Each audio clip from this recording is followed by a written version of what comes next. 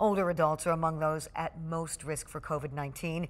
Many are in self-quarantine at home to protect themselves, but they're still in need of basic food and supplies.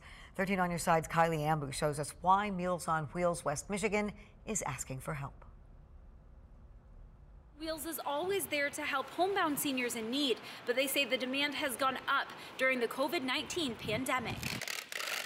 The organization says with more people homebound than they've seen before, they've been trying to keep up. But with older volunteers now self-quarantining as well, they'll need more assistance. Yes, we are in need of volunteers to help come in and package meals like we're doing right now, as well as delivery.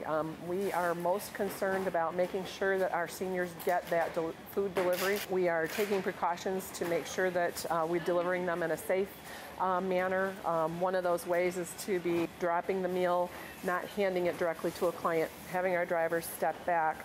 But there are some clients that can't even get to the door. We're trying to equip our drivers all with hand sanitizer, but we have 60 drivers and they're going to go through that really quickly. So if anybody has an extra bottle or two they can drop off, we would really, really appreciate it. In the meantime, the group is preparing extra meals for seniors, just in case there's an unexpected halt to production. While service is expected to continue, Meals on Wheels say they just want to play it safe and are providing an additional 14 meals per each individual.